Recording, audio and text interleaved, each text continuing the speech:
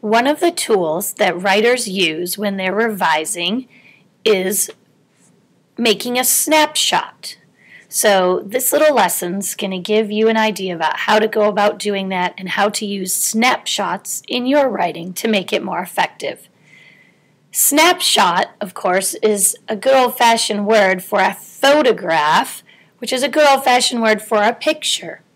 When you're creating snapshots in your writing, what you are doing is creating a picture not just in sights, but with all of the senses, sounds. You're creating an experience so that your reader can truly be right inside of that scene that's going on. Let's look at an example of a snapshot. This is from Laura Ingalls Wilder's book, Little House on the Prairie. Ma kissed them both and tucked the covers in around them. They lay there a while looking at Ma's smooth parted hair and her hands busy with sewing in the lamplight. Her needle made little clicking sounds against her thimble, and then the thread went softly swish through the pretty calico that Pa had traded furs for. As I said, you can get a sense of sights in here, and there are sounds, the clicking needle, and the thread swishing through. One of the ways that you create a snapshot is by using the zoom lens on your mental camera. We can see it happen in this scene. We start out just with a picture of Ma in our head, but as we read along through the author's words here, we zoom in on Ma's head, her smooth parted hair, and then her hands, and then even closer on the actual sewing she's doing, right down to the very kind of fabric she's using. Let's look at another example. This one from a story we read together near the beginning of the year, Priscilla and the Wimps by Richard Peck. There's a line near the beginning, and we just met Monk Clutter, remember our big main bully who gets shut in the locker at the end? But we learn about Monk, that he doesn't ever touch money.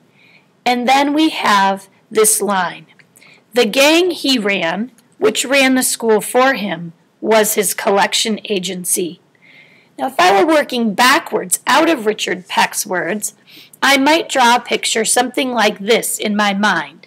Of course, in my mind it looks better because you know what a fabulous artist I am.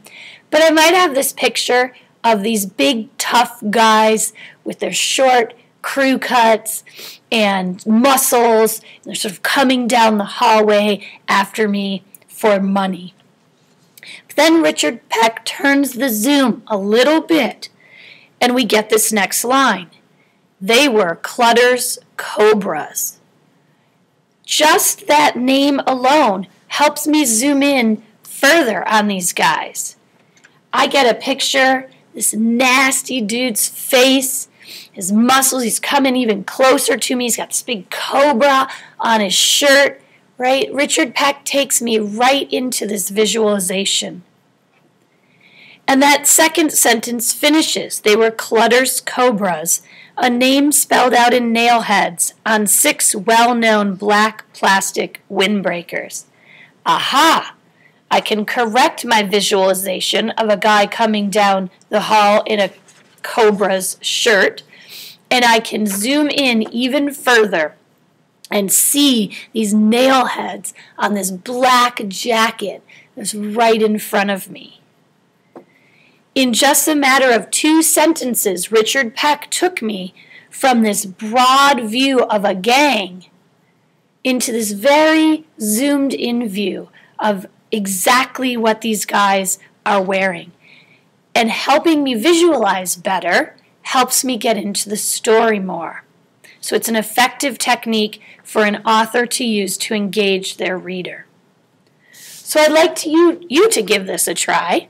I want you to think of a scene that's in your story, the one that you are drafting, that you are writing with your own characters and conflict and ideas. And I want you to make about a quarter-size piece of paper sketch of that scene. Underneath the sketch, write a description of what's going on in there. It doesn't have to be just what's visually there on the paper, but also capture what sounds, potentially what smells would be there, what physical sensations. Is there wind? Is it still? Is there, rain pelting down on someone's face, etc.? Then I want you to look at that first picture and choose a part that interests you, maybe a particular character, maybe a particular part of the scenery, and zoom in.